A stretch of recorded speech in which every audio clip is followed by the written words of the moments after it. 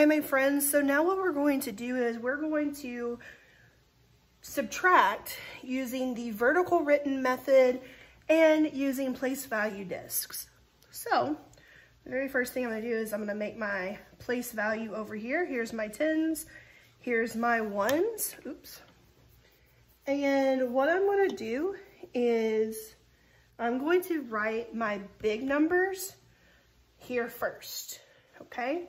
So I'm gonna do it in our discs, which are our dots. So if I have 6 tens, that's 1, 2, 3, 4, 5, 6. Then I have 5 ones. 1, 2, 3, 4, 5. Sometimes it's really easy for us to see this before we just start adding and subtracting. That's the reason why we draw out our place value chart. Now, we look at our ones place. This one says I need to take away 8. Well, 1, 2, 3, 4, 5. I don't have enough. So what I have to do now is I have to go over to the tens place and I have to regroup. So I take 1 away from the tens and I move it over. Now remember, when I have a 10 and I unbundle it over in the ones, that means that I add 10 over here because I know that it takes 10 ones to make 1 10. So 1, 2, 3, 4, 5, 6, 7, 8, 9, 10. And if you notice, I try to do these in neat rows of 5, so that way I can easily count them. Well, now I have 5, 10, 15. I have 15 in my ones. Now I have enough to take away 8. So I know I'm on my dry erase board. I don't want to erase them because I want to be able to check my work later. So I'm going to just mark through them. 1, 2, 3, 4, 5, 6, 7, 8. Let's see how many I have left. 1, 2, 3, 4, 5, 6, 7. I have 7 ones left. Now I have to move over to my 10 spot. I need to take away 3 tens from the tens place value.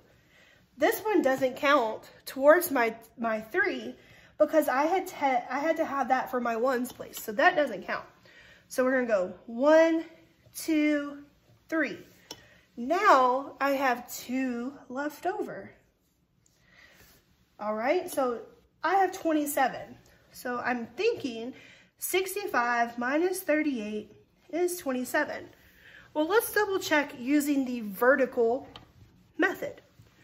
So I have 65 minus 38, okay? Well, again, I know I can't take 8 from 5. That's just not enough. So I mark out my 1 spot and I mark out my 10 spot. I take 1 from the 10 spot, so that 6 becomes a 5. And the 10 spot became a 15. Huh, that looks just like what I had to do over here. 5, 10, 15, remember? So now I need to go from 8 to 15. Well, I know 8 plus 2 will make my 10, so that's 2. And then 10 plus 5 is 15. So 5 plus 2 is 7. So 8 from 15 is 7. 5 minus 3. Well, if I have 5, I take 3 away, left with 2. Look at that. 2 different ways, and I got the same answer. Now, if I hadn't got the same answer, then something would have been wrong, and I needed to go back and check it.